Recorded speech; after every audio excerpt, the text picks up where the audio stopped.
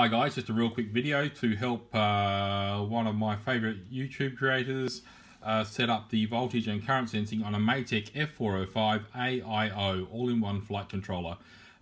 He may have it worked out by now, but just in case he hasn't, I thought I'd make this video to help him out since I enjoy his videos so much.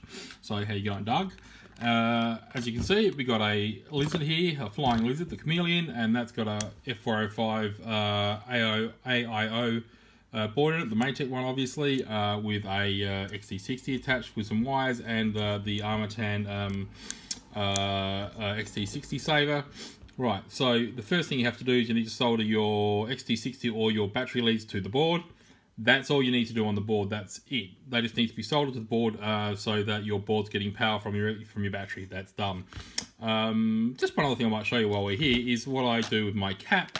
As you can see, there's this zip tie here around the little extension to the PCB that the XT60 is soldered to.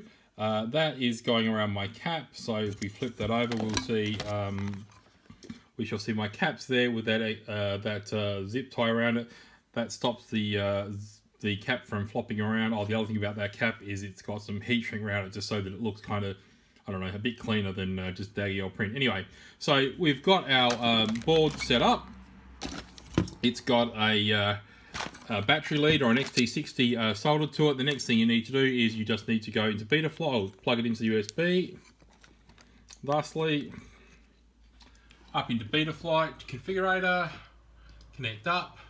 You go to the power and battery tab there, and what you need to do is you need to make sure these two fields here, the voltage meter source and the current meter source, are both set to onboard ADC. If they're set to onboard ADC, they'll use the analog digital converters for current and voltage, which are on the board. The other thing you need to do is you need to set the amperage scale to 165. That information you get from the connections page on the Matek website, and then all you need to do is save that, and that's your basic setup. I guess you may also, if you want to be more accurate, you may need to tune your scale and offset for both voltage and meter and amps, but that is your basic setup. That's all you need to do, and of course you need to click the save button, boom shanker, and you're done, all set. See ya, have a good day, happy flying.